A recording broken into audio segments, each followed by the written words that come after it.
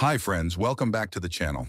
In this video, we're going to explore an exciting web-based tool called Teachable Machine from Google. Machine learning is often perceived as a complex process, but what if it could be simplified with a no-code, drag-and-drop tool? That's the idea behind Teachable Machine. While it's not an official Google product, it's an AI experiment developed by an internal team at Google. The training pipeline here leverages JavaScript libraries like tensorflow.js, ml5.js, and p5.js. Under the hood, it uses predefined models for each category. For example, in image classification, it employs a MobileNet v2-based CNN model for accurate classification. Teachable Machine allows you to train machine learning models directly in your browser using JavaScript. The tool makes use of the browser's capabilities to run machine learning models efficiently. Once you've selected the type of model you want to create, be it image, sound, or pose detection, Teachable Machine uses these predefined models to streamline the training process. Everything happens within the browser, ensuring that your data doesn't leave your local environment, adding an extra layer of privacy and convenience. Now let's dive into a quick demo to see how it works in practice. We'll start by navigating to the Teachable Machine platform. Once you're on the site, you'll see three options for model types: image, sound, and pose. For this demo, let's go with image classification. Now let's set up our model by creating two classes.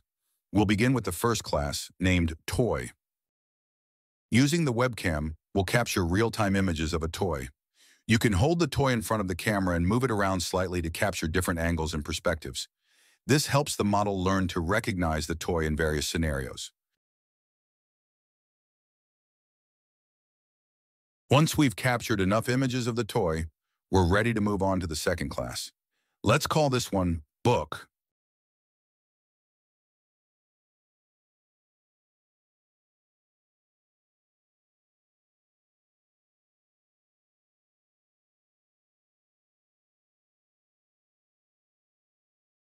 With both classes, Toy and Book, fully set up and images captured, it's time to train the model. Click the Train Model button, and Teachable Machine will process the images to create a model that can differentiate between the two classes. The training will take a few moments depending on the number of images.